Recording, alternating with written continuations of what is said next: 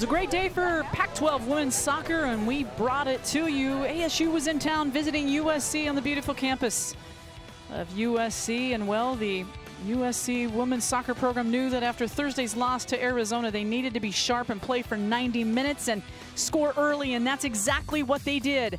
USC getting on the board. Here's a foul by ASU. The referee signals to restart, so Elena Sampaio kicks it to Croix Bethune, who then passes it to the back of the net. ASU is stunned, shocked, their backs were turned, not ready for the restart.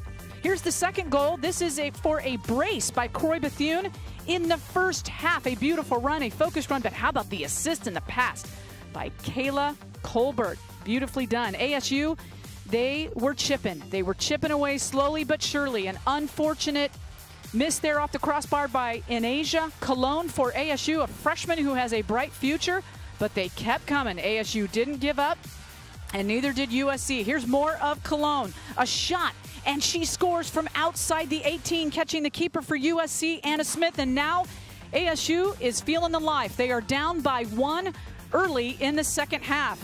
Eisenhart to the ground. Nicole Douglas has something, but watch Brandy Peterson cut off Douglas's right foot. She wanted to go right. Peterson took it away, and nothing happening. Nicole Davis doing more of what Davis does, but Anna Smith, the keeper, laying it all out. Great hands, using her body and her hands, and that was a good look for ASU. Hugs, respect, mutually, both of these teams. Here's our final stats for the afternoon. 21 shots by ASU, 5 of those on goal. Just not enough, only 1 goal today, but USC being very efficient. 5 shots on goal, scoring 2 of those. A very clean game, no yellow cards, very few fouls. A lot of good saves by the keepers here today, and we've been treated to a great afternoon. Here's what's happening in the Pac-12 and where they are right now. UCLA, #1 in the nation, also with the #1 RPI.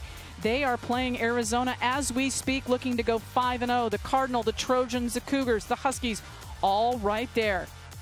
And we appreciate you staying with us today. Thanks so much, everybody. Where USC beats ASU 2-1. Have a good day.